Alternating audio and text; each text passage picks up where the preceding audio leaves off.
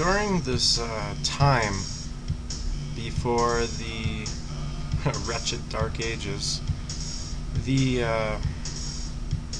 all kings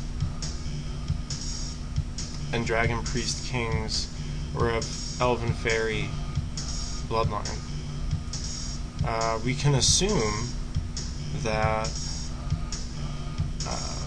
one of the last famous examples of this would be the Arthurian king from the 5th, 6th centuries. Probably one of the last great pagan Celtic kings prior to the control of the empire. Leaders during the Dark Ages that thrust civilization into ignorance were not the great mystical seers and sages of the age prior, which became known as pagan or heathen as if it was something evil, bad, negative.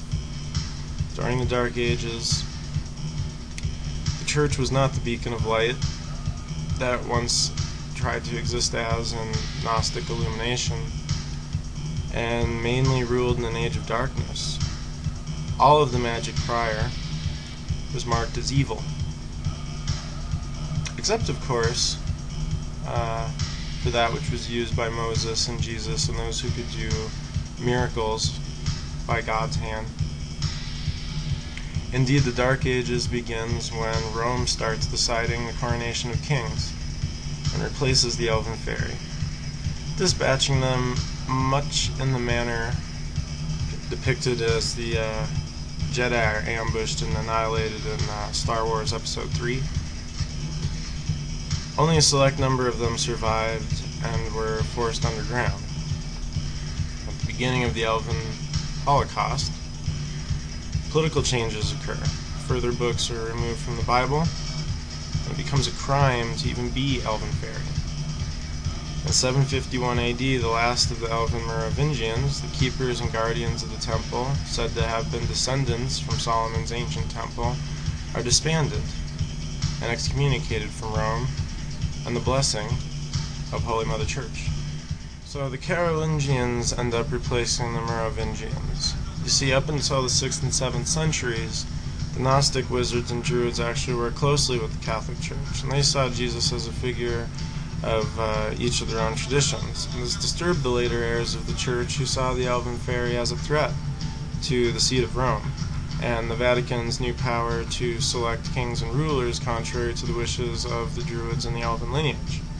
The Sons of Man feared that the Sons of God would rebel, and thus the new church was formed independent of them, with only a shred of the original Gnostic vision remaining. The focus of the church now is to take control of Europe and eradicate paganism. The Anti-Witchcraft and Magic Act is what finally drove the last of the Elven-Ffayrie underground under penalty of death. To be of the Elven-Ffayrie ancestry was now to be, by heritage, a witch, and the true witchcraft was indeed passed down through family traditions and genetics. This only changed as a result of New Age publications being brought to the mainstream over the last few decades, those that could teach in a single book what others had spent lifetimes gathering and dying for. But in 751 AD, the church state was empowered to commission death sentences to country witches of the medieval ages. Very simply, magic was outlawed, and with it, a series of traditions and lore and important sciences. Without this knowledge, the civilization in Europe was thrust into a dark era indeed, dark with ignorance, suppression, and murder. Before digressing, I wish to impress even more the severity of what it meant when the Romans destroyed the Elvish Druids, because it runs much deeper than flesh. Sure, the blade and weight of an army can destroy a physical man, and perverse warriors might rape the priestesses. These are crimes of the flesh. Small numbers could destroy at Stonehenge what took thousands of years and maybe millions of man-hours to perfect. Sacred groves cut down, Augam libraries burned to the ground, and arrays spread out and completely destroyed.